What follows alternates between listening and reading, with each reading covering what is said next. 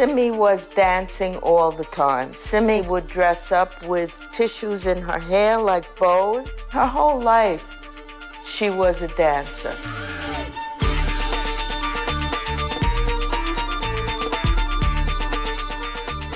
In the beginning, I didn't know what to call myself. I think the operative word was the handicapped.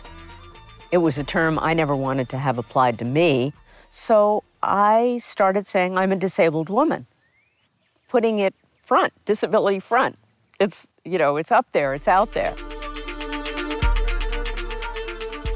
You know, you're the first person I ever dated with a disability.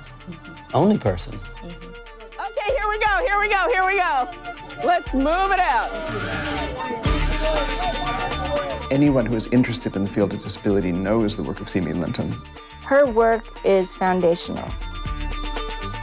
Everyone, at least publicly, would agree that there should be a good fit between disabled people and society. Where we might disagree or where there may be controversy is how to achieve that fit and what that fit looks like. If I hear the term people with special needs one more time, I'm gonna punch somebody. The more they say that phrase, the more it seems like the burden is on us to keep up. What am I supposed to do, live in a closet? I mean... Dance is the public expression of pleasure and freedom.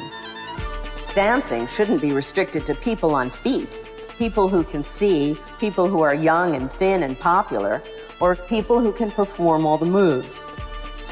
Our bodies in motion insist that the terms dance and dancer be redefined.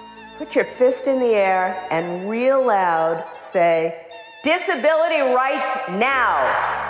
Disability rights now. Good.